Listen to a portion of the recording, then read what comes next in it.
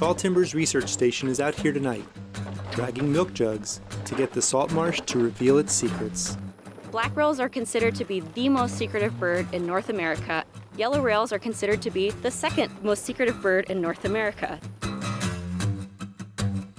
This is all work done by a NOAA Restore Science funded project nicknamed Firebird. Little is known about black and yellow rails, and their habitat is disappearing. These researchers are working to learn about these marsh birds, their relationship to fire, and what they need to survive rising seas. Start until 7? Yeah, 30 minutes after sunset, but I figured Rob wanted to get some films. Do you want to say anything on the camera? No. We are at a site in Big Bend, Florida, and normally this area is full of bunch grasses like Spartina patens and Spartina bakeri with lots of juncus or black needle rush, and it's really, really good habitat for both black rails and yellow rails. As you can see, the grass is just a couple centimeters tall right now, and that's because they just burned this area 2 weeks ago.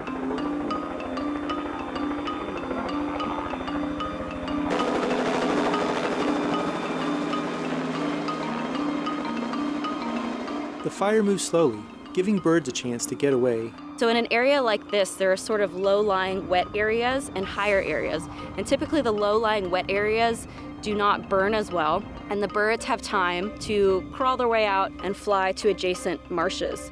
It's very rare that we're gonna walk around an area like this and find bird carcasses. They've evolved in this area. They know when a fire is coming, and they'll fly to adjacent marshes. And then once the habitat becomes suitable again and the vegetation grows back, they'll just come right back into it. Even nocturnal animals have time to wake up and find a safe space. Fire keeps woody shrubs in check, maintaining a grassy environment suitable for rails. Rails, like quail, are firebirds. The NOAA Firebird project is taking place all along the Gulf Coast from Texas to Florida, and our team is covering the Florida section, so we're in parts of the Panhandle and in Big Bend.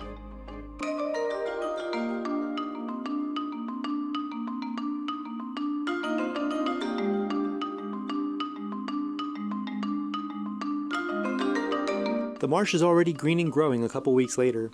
Within a couple months, the grass will be tall enough to shelter the secretive rails.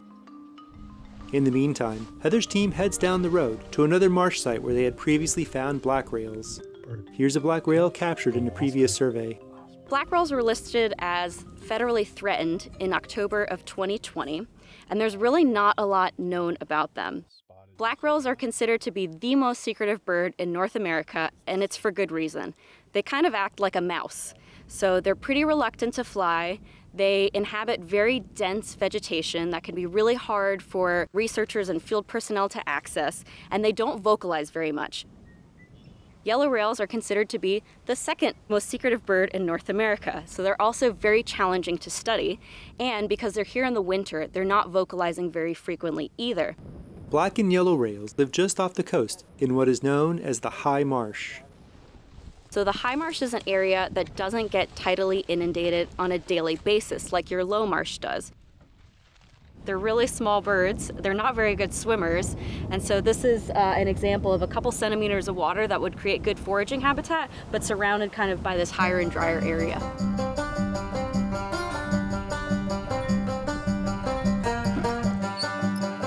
Everywhere you see a little hoop here, you can attach a bottle on.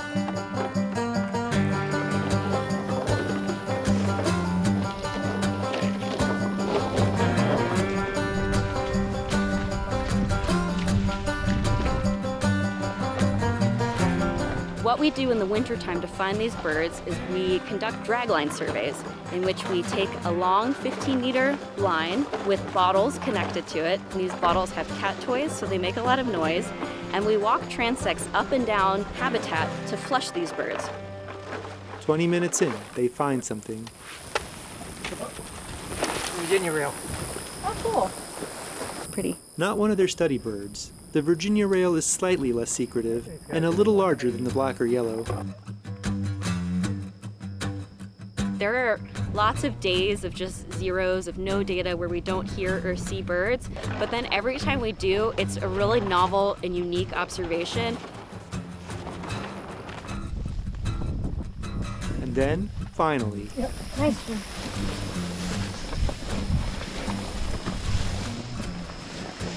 It's so cool. You can have a yellow rail.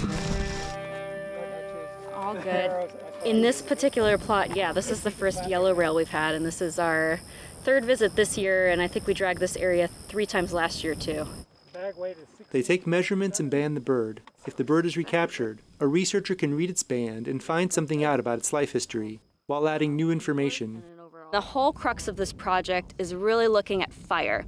It's a little early for results, but what we're kind of finding is that in most high marshes, but somewhere between 2 and 5 years seems to produce optimal habitat for black rails and yellow rails.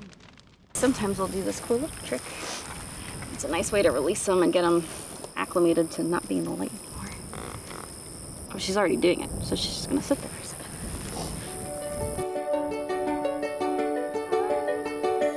Aside from the regular burning, rails here benefit from an extensive habitat.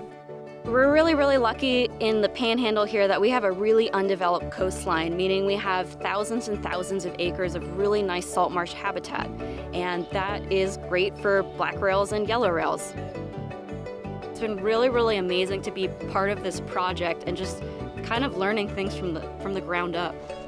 For WFSU, I'm Rob Diaz de Villegas.